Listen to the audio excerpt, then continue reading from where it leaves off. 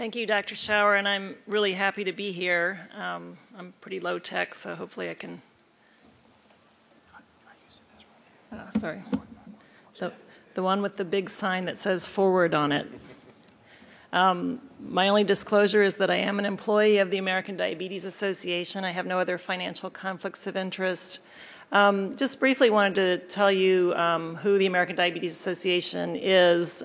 We've been around for over 60 years. We're a voluntary health organization. We're not a provider organization. We basically support people with diabetes through funding diabetes research, information, and advocacy. We provide, that's actually a typo, about $40 million per year in research funding through a peer-reviewed process. And we have a website. We have a very busy call center that people that want information about diabetes can call. We publish a consumer magazine, books. We have all kinds of programs for people with diabetes, everything from summer camps for children with diabetes to large health fairs. But we also have a scientific and medical division, which is where I'm based, and we have professional journals, books, continuing medical education, as well as our guidelines, which we call clinical practice recommendations. Our primary guideline is our standards of medical care in diabetes. It's updated yearly and published in January in Diabetes Care.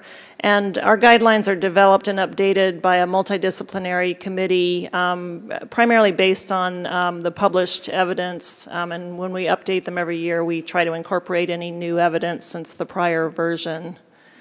Diabetes care has become quite complicated. The first standards of care that the ADA published was in 1989. At that point, it was 4 pages long in the journal and had 10 references. And the one that just came out in January was 51 pages long and had 410 references. So perhaps if surgery becomes the magic bullet for diabetes, we can go back to the shorter version. We do rate our recommendations based on the evidence, and I won't go through all this, just to say that, that A level is based on the highest level of evidence, randomized controlled trials, multi-center trials, and so forth. B level evidence is more based on high-quality cohort or observational data. C level recommendations are based on conflicting data or rather poor quality data. And then we also have E-level recommendations, which are based on expert consensus or clinical experience. So what are the ADA recommendations regarding bariatric surgery for people with diabetes? The first is that bariatric surgery should be considered for adults with a BMI of, should be greater than or equal to 35 and type 2 diabetes. Especially if the diabetes or associated comorbidities are difficult to control with lifestyle and pharmacologic therapy. And that's a B-level recommendation because it's primarily based on the meta-analysis of primarily cohort data that's been discussed before. I should say that it says especially, just meaning to really highlight to clinicians that people that have difficult to control diabetes or comorbidities are ones in whom the clinician should really consider this. It doesn't mean that it's only those patients in whom it should be considered. The second recommendation is regarding patients with BMI of less than 35, and we say that although small trials have shown glycemic benefit of surgery in patients with type 2 diabetes and BMI of 30 to 35, there's currently insufficient evidence to generally recommend surgery in patients with a BMI less than 35 outside of a research protocol. Generally recommended just means we wouldn't say recommend it to everybody. Obviously, there may be specific instances when a clinician might recommend it. The Dixon randomized controlled trial that several people have already mentioned did include patients with BMIs between 30 and 40, but only 13 of those 60 patients had a BMI of less than 35. So there still remains what we felt to be insufficient evidence. I'll be very interested to read some of the studies that were mentioned earlier that have just been presented at meetings when those actually come out.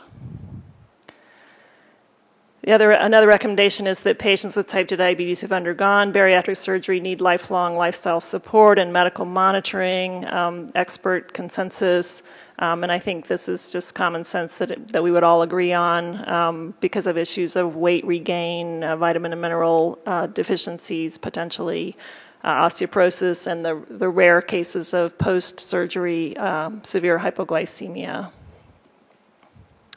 And then finally, in terms of recommendations for research agenda, the long-term benefits, cost-effectiveness, and risks of surgery in individuals with type 2 diabetes should be studied in well-designed randomized controlled trials with optimal medical and lifestyle therapy as the comparator. Most of the trials have not been randomized controlled trials. The Dixon randomized controlled trial did have a lifestyle group as a comparator, but I don't think that most of us would define 1.7% body weight loss as really optimal therapy. There are trials going on of diet and lifestyle changes, including the Look Ahead trial, which is a major long-term cardiovascular outcome trial in type 2 diabetes with weight loss. And the one-year follow-up of the Look Ahead subjects shows very impressive reductions in blood pressure, glucose, increases in HDL cholesterol with lifestyle therapy, but you do have to put a lot of resources into it. Lifestyle counseling and support is generally not well reimbursed in this country, and so the idea is if you really put equal resources into lifestyle therapy that are put into surgery, that would be a good comparison. What else is ADA doing? Since it was so quick for me to present our guidelines, I wanted to just briefly mention what else we're doing in this space of bariatric or metabolic surgery.